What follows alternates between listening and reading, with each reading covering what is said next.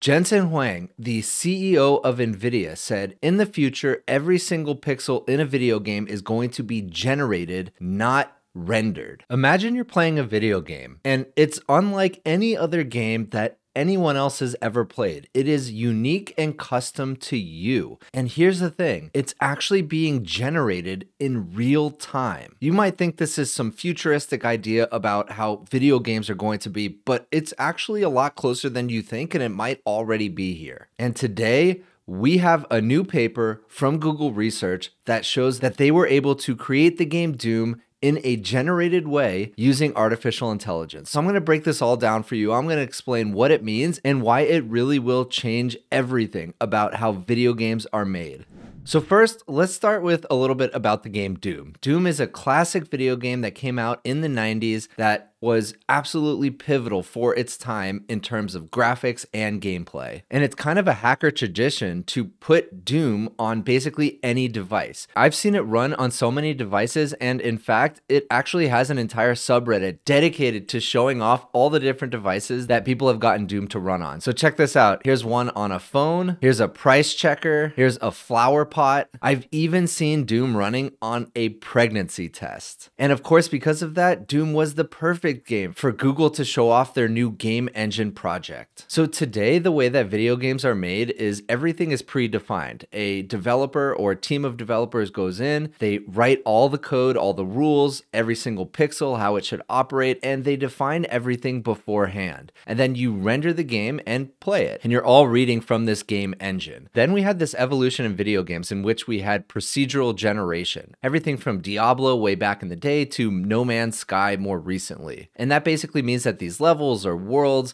were not necessarily predefined, but there was some formula to create them randomly. And now we have finally come to the next step in what video games will be in the future. Games that are generated on the fly for you using artificial intelligence. That means that no programmer has written code to define what the game looks like, how it works, any of the rules, none of it. It is being generated in real time just for you. And that also means you can customize the game as much or as little as you want in real time as well. And before I break down the paper, I want to show you what has led to this point. We've had text-to-image models for a few years now. So you type in something you want to see, and then the text-to-image model gives you a picture of what you want to see. And then we started having text-to-video models. So you type out what you want to see, and then a video gets output. And nothing in the video was real. It is all generated by artificial intelligence. And then OpenAI released Sora. Sora has been an incredible achievement in the ability to create consistent videos that last minutes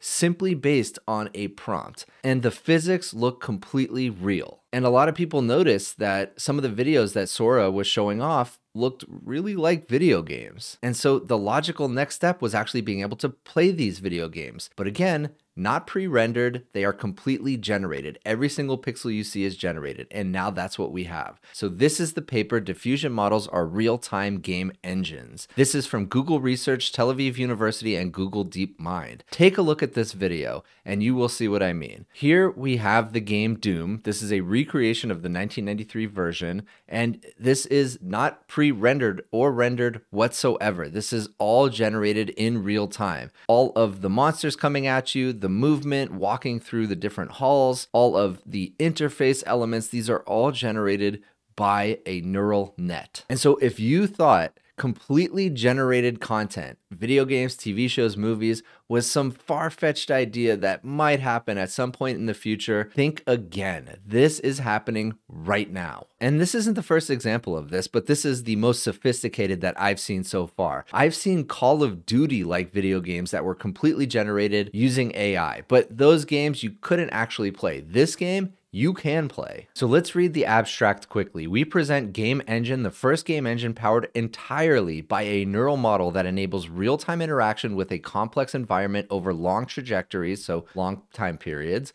at high quality. Game Engine can interactively simulate the classic game Doom at over 20 frames per second on a single TPU. And a TPU is basically like a custom GPU. And so how did they actually do this? Well, the neural net basically predicts what the next frame is going to be at all times. So if you're moving, it will predict what the next frame is going to be. If you're moving down the hallway, if you're shooting the gun, if you're killing a monster, it is just constantly predicting, exactly like it is predicting the next word in a sentence when you're using a large language model, what the next frame is going to be. So Game Engine is trained in 2 phases. An RL agent learns to play the game, and the training sessions are recorded. So they're going to have a bunch of data about what the world looks like and how the player can move throughout the world and what the menu system looks like, what the game's logic and rules are, everything. Then a diffusion model is trained to produce the next frame conditioned on the sequence of past frames and actions. So why is this such a big deal? This fundamentally changes the way that all content is going to be created and consumed. When you can generate content in real time, you can generate it for an audience of one. You can describe the exact type of TV show that you want to see, the exact type of video game, how it plays, the style, any cheat codes that you want. You just describe it to AI and it will create it for you. And this opens up the opportunity to have infinite amounts of content that are extremely tailored to an individual. And if you extrapolate this even further, it actually speaks to the future of programming as well.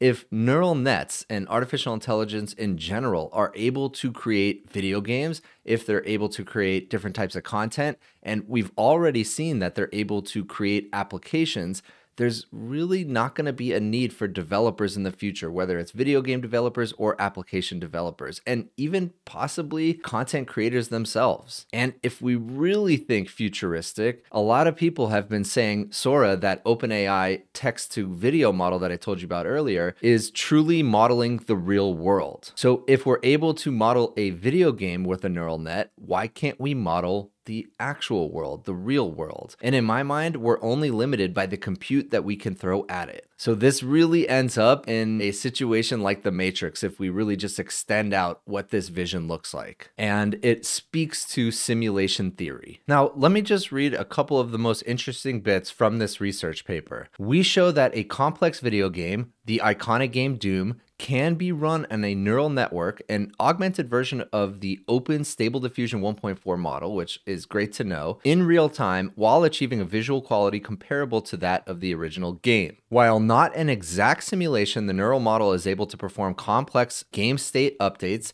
such as tallying health and ammo, attacking enemies, damaging objects, opening doors, and persist the game state over long trajectories. Now here's the thing. It doesn't actually store the state of the game in a database. So if you were to close down that model and then reopen it, it would have no way to know what the state of the game is. It doesn't actually write it to anywhere. It's all done in this neural network. And in the paper, they describe what they believe is a new paradigm for interactive video games. So today, video games are programmed by humans. Game Engine is a proof of concept for one part of a new paradigm where games are weights of a neural model, not lines of code. Game Engine shows that an architecture and model weights exist such that a neural model can effectively run a complex game interactively on existing hardware. A small part of this vision, namely creating modifications or novel behaviors for existing games, might be achievable in the shorter term. For example, we might be able to convert a set of frames into a new playable level or create a new character just based on example images without having to author code. So imagine you have a Mario game and you want a brand new world to go explore. You could basically take the existing game and simply prompt a model to give you a new world based on that game. And you could even put yourself in these video games. The possibilities are truly unlimited. Now let me talk about some of the drawbacks and potential limitations, because there definitely are some, and of course keep in mind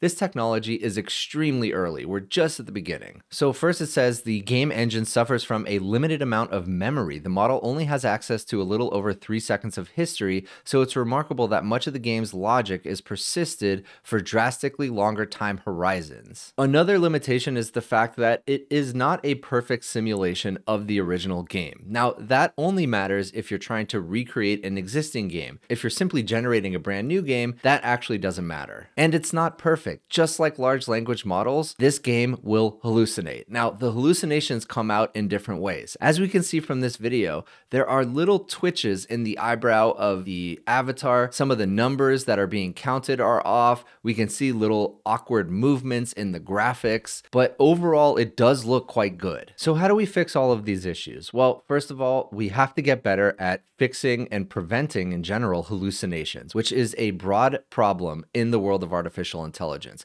We need to be able to allow them to persist memory for longer than just a few seconds. And again, this is another problem in the world of AI. AI doesn't currently really have any memory. We use certain memory techniques like retrieval augmented generation to give large language models memory, but they don't actually have memory. They are kind of just frozen in time. And then of course, we need a lot more training data and a lot more compute. And when we mix all of these things together, I believe the future of video games is truly going to be generated, just like Jensen Huang said early last year. So imagine a future where rather than waiting for GTA 6, you can simply tell an AI to create it for you. This has huge implications for so many different industries, including movie production, television production, video games, YouTube, of course, music, and even computing in general. I truly believe we're not really going to need an operating system or an application layer in the future. We're simply going to ask artificial intelligence for exactly what we need. It's going to generate an interface and all the data we need in real time, and then just serve it to us.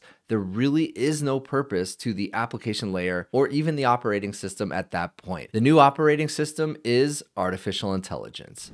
If you liked this video, please consider giving a like and subscribe, and I'll see you in the next one.